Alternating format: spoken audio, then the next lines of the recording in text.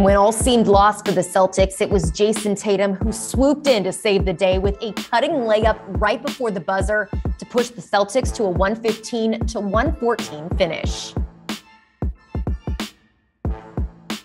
The Boston Celtics never counted themselves out in Game 1 against the Brooklyn Nets. This matchup was tied at 61 at halftime, but the Celtics opened up the third quarter on an 11-2 run and were able to separate themselves from there. However, after being up 11 heading into the final frame, Kyrie Irving became Kyrie Irving and couldn't miss a shot, dropping 18 points in the fourth quarter alone. And when all seemed lost for the Celtics, it was Jayson Tatum who swooped in to save the day with a cutting layup right before the buzzer to push the Celtics to a 115-114 finish.